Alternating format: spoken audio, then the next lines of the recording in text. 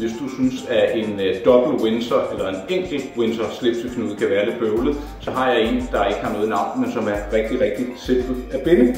Du begynder selvfølgelig lige med at lukke din skjorte og slå kraven op, hvorefter du tager slipset med det bredeste side på din højre hånd.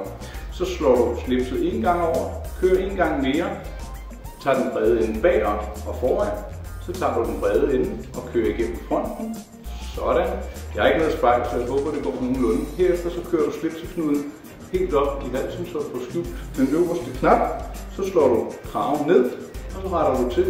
Og her til sidst, så er det måske meget rart at vide, at slipset det skal stoppe lige omkring, hvor du har dit bælte eller din buksekant, eller et par centimeter over. Til sidst så skal du vide, at en slipseknude bucket